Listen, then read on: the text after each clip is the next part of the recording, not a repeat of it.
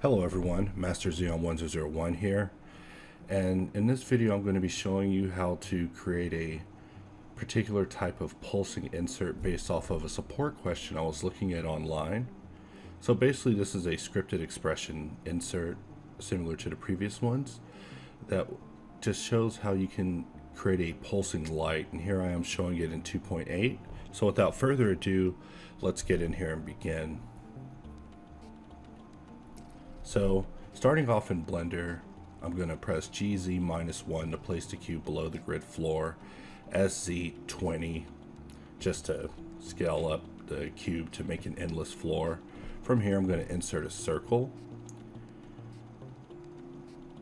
and after converting it to a mesh after applying a level of subdivision, I now have more points to deal with here. So in this video, you should also be able to see my keystrokes as well, but I am doing this post recording instead of at the same time due to some issues with recording. When it comes to straightening things out, I use reset axis, which in object mode it resets objects, but in edit mode it resets geometry. So if you ever want to just straighten something out, instead of pressing SX0 or something, you can use that. Here we are using the Alt X mirroring mode. Of course, for this, you want to apply the rotation beforehand. Now we'll go in here and put in the scripted expression. So for this one, instead of using pound frame times 0.15, we're going to use something a little bit more complicated.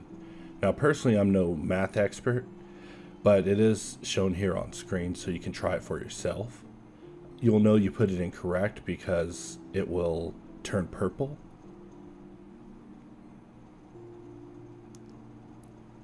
So after typing this in and pressing enter, we now see that we have a gradual rotation going between -57 and between -57 and +57. And this will play a major role. Lately I've been playing with drivers and inserts quite a bit, especially because 2.8 has that new dependency graph, so I want to take advantage of it. So right now I'm just kind of getting my feet wet and just playing with them big time with inserts, because I see a really automated future for mechanical rigging coming up, and this is just the preliminary understanding right here. You know, I like to do things manually for a bit, and then from there figure out ways to make that system a little bit more user-friendly. So from here, we're just making a simple bottom here, nothing fancy here. We're going to have to flip the normals. And now we just have this piece in there. The piece that's selected isn't being rotated, just a piece on the outside. We'll put a little trench in there, that way when the light hits it, it'll have something to show.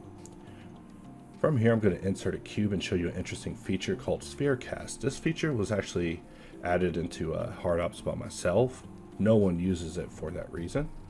So I do have plans on enhancing this in the future. However, right now I intended it to be used for making character eyes. Usually I don't make their eyes using UV spheres, so making them from cubes is just much better in my opinion. I think you can also insert them, but this is our solution for it. So from here I'm going to insert a driver manually, so that way I can go ahead and modify it from this panel.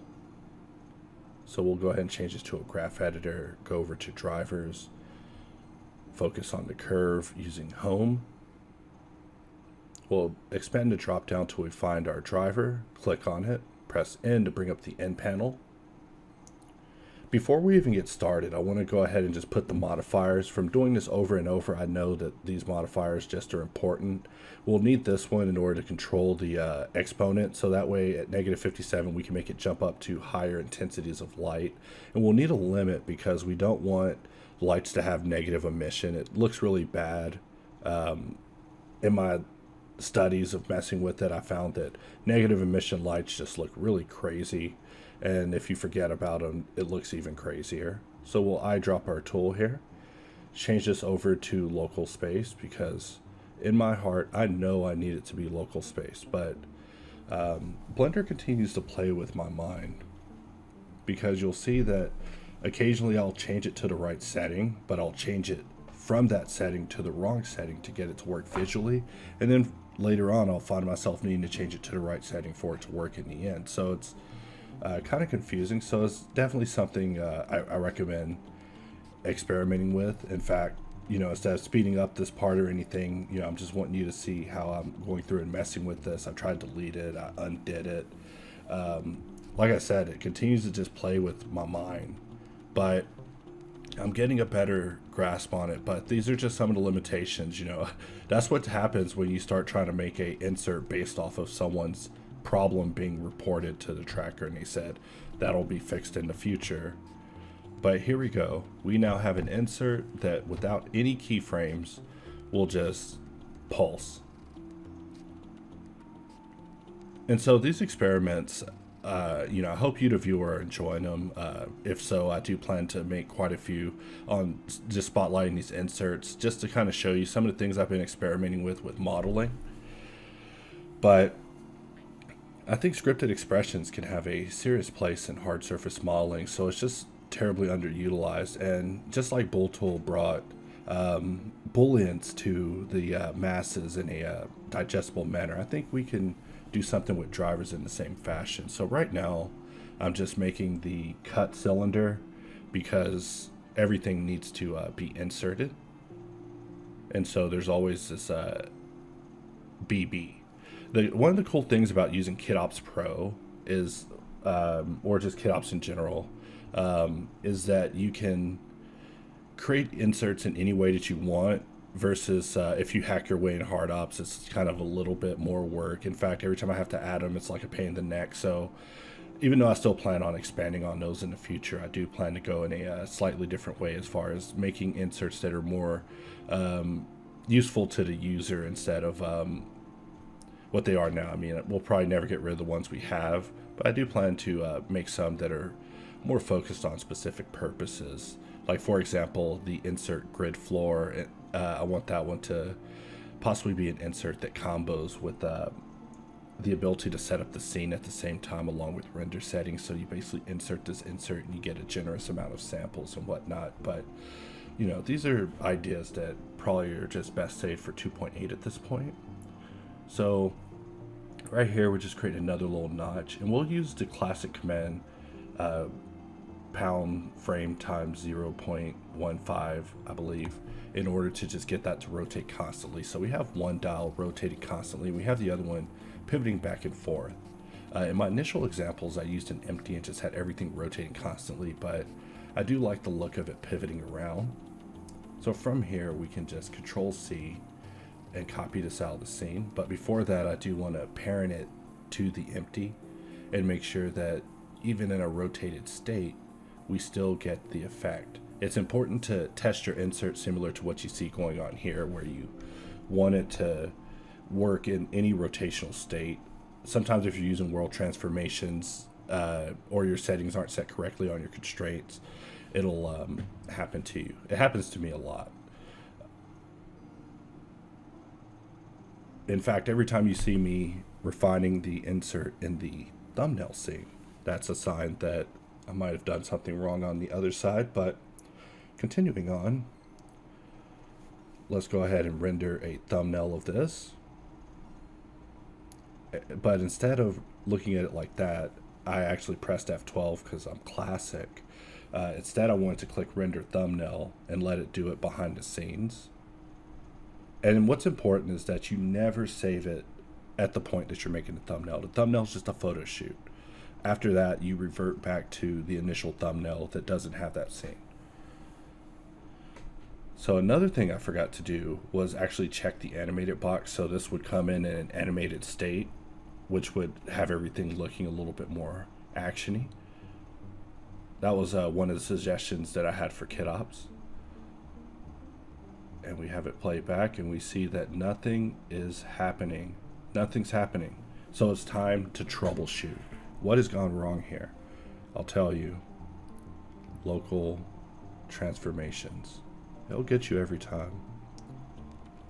In fact, looking at this video in retrospect, there might not have even been a need for me to go back into the drivers, but there probably is. And it's right there. If you don't change that to local space, you will regret it. when you put that in any other orientation than the one that's right there in the world. I mean, the name kind of tells you, you know.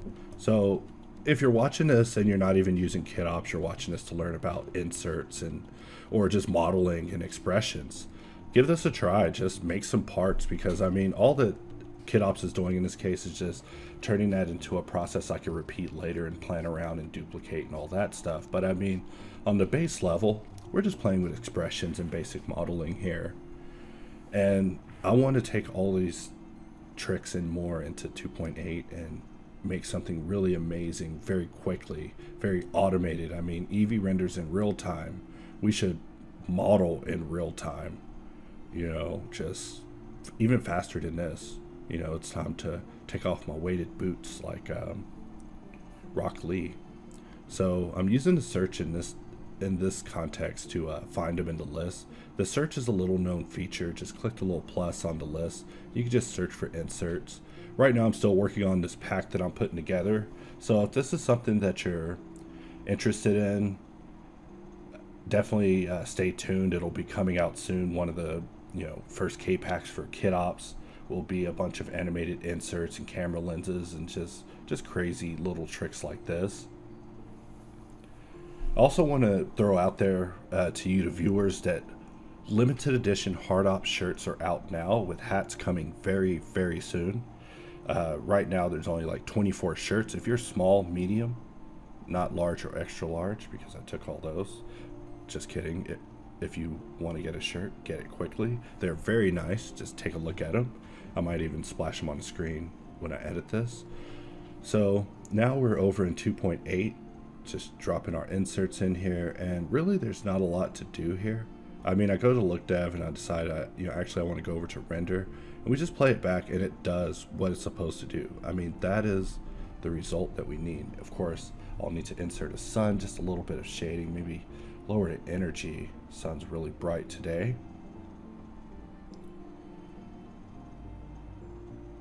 And let's turn on the ambient occlusion and the bloom. Probably should turn on local reflections.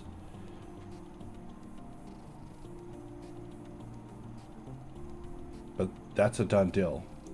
This insert is ours forever. We'll be inserting it all over the place, just creating pulsing lights. And I've been experimenting with this in a variety of ways. So I do plan to do a few more insert spotlight videos, just highlighting various inserts and how I create them, in hopes of inspiring you, the user, and creating your own additional inserts. It also doesn't help that I'm powered by the Threadripper 2, which offers immense power for all my experiments now. Sometimes I take it for granted that I just don't see hourglasses that much anymore. I have to just get away from the computer sometimes, because it'll just let me keep going. But there is no waiting, or at least less waiting than before. But with that, we'll go ahead and wrap this video. So I hope that you enjoyed watching this behind the insert, and I'll be seeing you guys in the next video. Comments down below. Also, go get your HardOps shirt. There's so few left. See you guys next time.